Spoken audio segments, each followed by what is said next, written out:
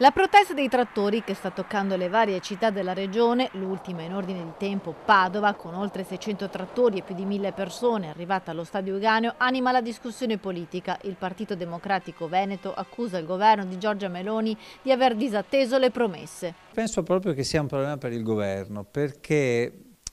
questo governo ha fatto molte promesse, soprattutto quando era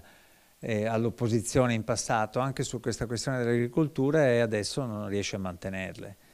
E quando per molto tempo fai delle promesse e poi ti trovi al governo, magari quelli che hai blanditi poi si rivolgono a te. E il caso, guardate, dell'IRPEF,